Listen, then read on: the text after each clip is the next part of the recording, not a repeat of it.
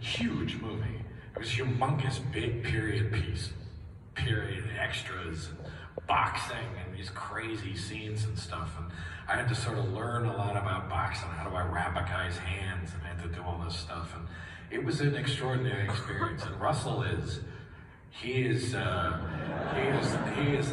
master of what he does, and he was great to work with. You know, I mean, we played buddies in it, so we became buddies in it. But it was an intense ride. It was a wonderful character, really, really colorful, fun character, sort of different from the Sideways guy completely. You know, he's a really ebullient, can't keep it down, kind of cock and a walk guy. It was really fun to do.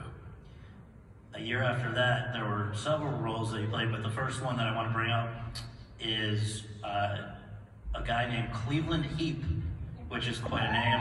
Wow, there you go. There's the person that's seen that movie.